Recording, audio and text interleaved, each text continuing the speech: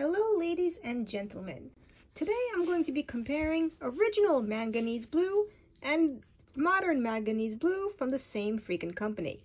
This was discontinued in about the 1970s, and as far as my research tells me, it was because it just became too toxic to produce. But I managed to get some thanks to a local thrift sale. This is the modern equivalent, manganese blue however that it's pronounced, I don't care, I don't know. And it has already leaked out of the bottle, which is not a great sign of quality, but I guess that's what you get with modern equivalents from Grumbacher. I don't know. Is it Grumbacher or Grumbacher? I also don't know, and I also don't care. But we are going to be comparing these two. This is still pliable somehow. This was discontinued in the 1970s roundabout, but it's still rather soft. 50-ish years old, and I don't know what to tell you guys. It's a little stiff. It has definitely dried. It takes a bit more effort to get out of the bottle. Come on, you can do it. It still had its seal when I opened it. It was still brand new, never used. Oh boy. I hope the bottle doesn't tear when I'm doing this. Should have done this before I started recording, but here we go. You see, it does come out. It just takes a little bit of effort. Some of it has very clearly dried over all those 50 years, but this is okay. Thank you, Grumbacher, for your, well, at least okay. That is not a great sign of quality, but here we are. It is leaking as we talk. Moving this aside, it should not be that liquidy. That is not how oil paint should be functioning. And my phone is casting shadows on things. This is standard. Now I'm going to attempt to get some more out so we can mix it with some white. Come on, you can do it. Good enough.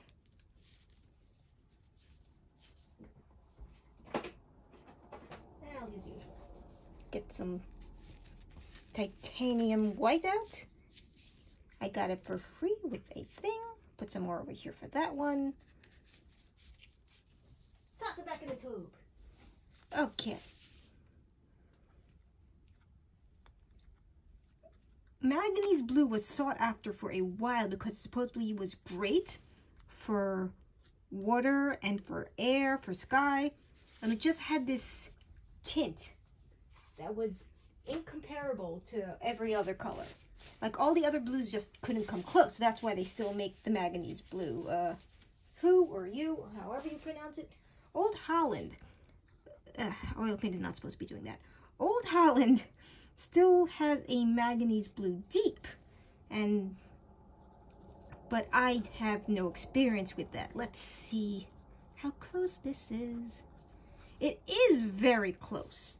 It's just the quality of the modern is so liquidy, and it's not supposed to do that. I don't know if that's normal or not, but as you can see, it is extremely close. But just so liquidy. Original dries matte. Modern dries glossy. I don't know why. If anyone who actually is watching this video, although I doubt anyone is, that knows why that happens with age, because the antique ivory black also dries matte and not glossy. And now I'm going to do a comparison against standard ultramarine blue. The good old standard, which is also liquidy. Who did this one? Michael Harding. Okay. Oh, why is this covered in dust? But this is a standard ultramarine blue, which is darker, but like the gold standard kind of thing. Like when you're doing anything, most people are using ultramarine blue. Every painting probably has at some ultramarine blue in it because everyone uses ultramarine blue. A little bit of white. A little bit more white, trying not to mix the colors. It's like, good enough, you get the idea.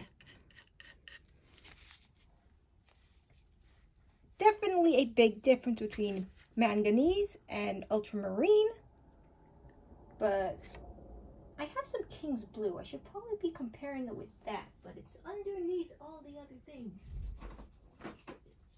I also have Williamsburg Sevres Blue. My camera just shook. That's not nice. But that's way different. Right out of the bottle, that is way different. Much lighter tone. Gotta wipe off the... Yeah. Here we go. A little bit of that. But sevres is kind of close to manganese. If you squint. More white. That was an Old Holland white. What was that? Williamsburg white. Nevertheless, it's all titanium white.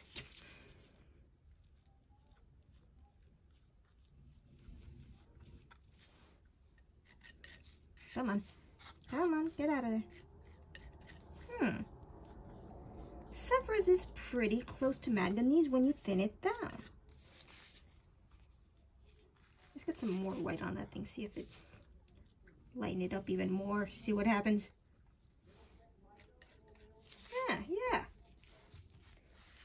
Sevres is pretty close to manganese. If you kind of squint, it makes a good substitute. Manganese blue from modern Grumbacher is watery and leaks and I got it all over everywhere. Okay, very good. I do not recommend. If you manage to find an original, good luck. There's some on eBay for like $90, and it may not be completely pliable, but you get the original at least.